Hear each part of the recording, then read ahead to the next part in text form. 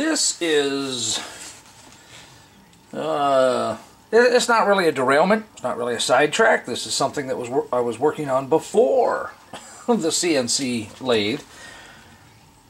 These are parts for the new design on the truck brake kit. Okay, changing things up a little bit. I want to do a prototype with plug welding. The pro welder I had doing the brackets at one point suggested changing the design slightly to do it with plug weld and make it a whole lot easier. So I never got around to doing it when I was using him. He's now moved to Texas, so with all the research I did and everything like that, 3/4 of an inch from everything I could tell turned out to be the best size. Even in bigger, thicker plates and stuff like that, 3/4 of an inch seemed to be the better. So professional welders, feel free to chime in there. The plug weld, I should be able to just come down in there and just, just weld that and fill it right in, instead of having to do a perimeter weld, because I can't get up underneath very easily, of that tab. If you've seen any of the other welding videos on the brakes and that stuff, I can't get underneath and all the way around. Certainly can't do it in one pass. So it's just it's a real tedious way to fix them if I have to do perimeter welding. So I'm going to give this a try. So I don't want to have to send in an order and to the laser cutter in a large enough quantity to make it cheap enough, and then find out that something's not right, something won't work. I did that with the upper control arms for the ball joint modification. I have to have those, I have to change those and reorder them. So anyway, while I need the CNC machine up so I can make the spacers and the bearing adapters and stuff, I need to make one of these, at least one, if not a pair, for proof of concept that everything's right and stuff like that. And that's what I'm going to start working on now. Hopefully it won't take too awfully long. So I've taken the CAD work and I've printed some two-dimensional drawings here so it's laid out so I could use like bar stock or flat plate. And I put the dimensions on so I can stick it in the mill and drill it. Same here, I can do all the holes and everything like that in the mill. So that's what we're going to do. So this is roughly 3 3/8. Yeah, so 3 1/2, 3 1/2. We need 7 inches of metal here.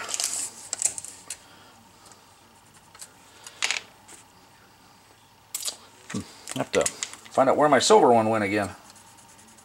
So I'm going to cut that off. We're going to whittle it a little bit just to get it down.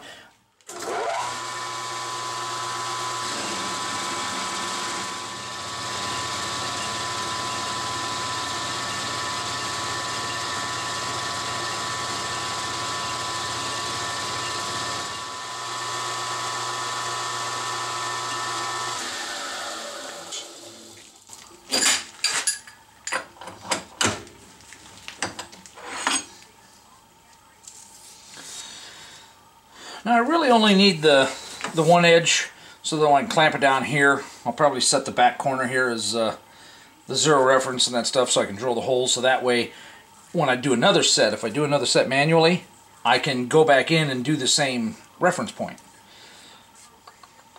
It doesn't really matter, I mean, this is onesie-twosie, but just to help it clamp, I'm going to go ahead and take a skim cut off that side too. And now that I have the coordinates marked out, a lot of times I drill pilot holes. I think I'm just going to try it directly from the centering, the spot drill to the 1/2 inch.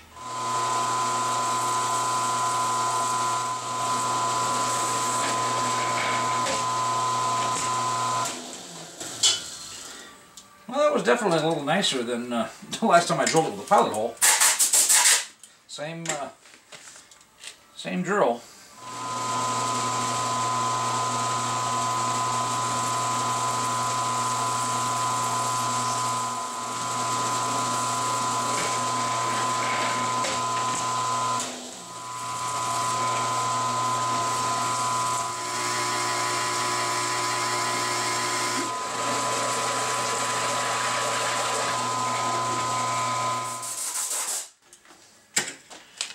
Very nice.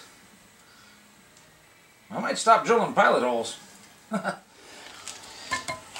Well, when I measured off the 1.5 inches there, I should have probably come over to the other end, you know, because it was in there like this when I drilled it. I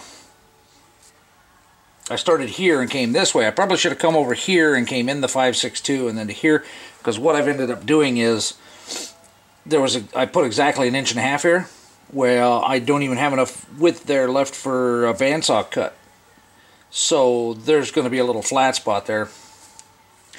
It's prototyping. I don't really need that to be pretty, you know, but here's the rub, you know, if it came out pretty enough, I'd make another one to match, and then, you know, that would be one set down. So, anywho, let's get to cutting them out. Well, this is why you get the DROs.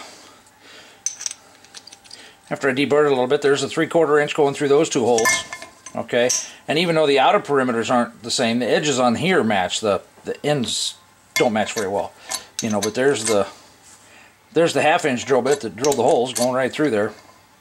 So gotta love that. And you can do it with the dials, but more power to you.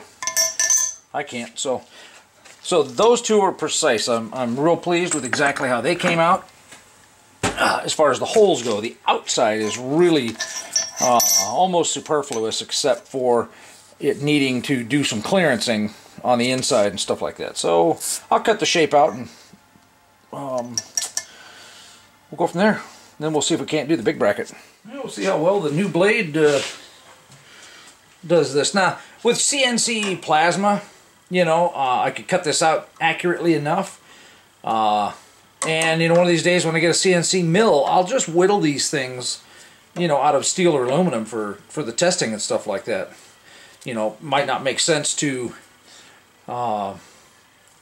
produce them that way, you know, because of speed and cost and stuff like that. But, you know, for prototyping, certainly.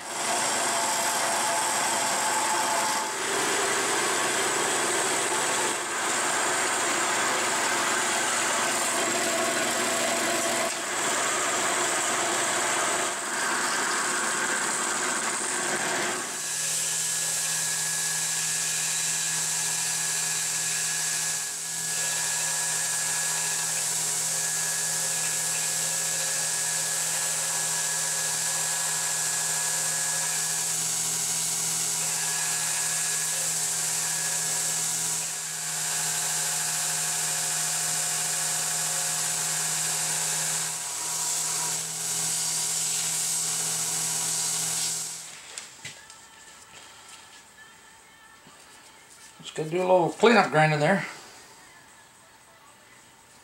just to get the mill scale off, basically. I may just sandblast it. We'll see.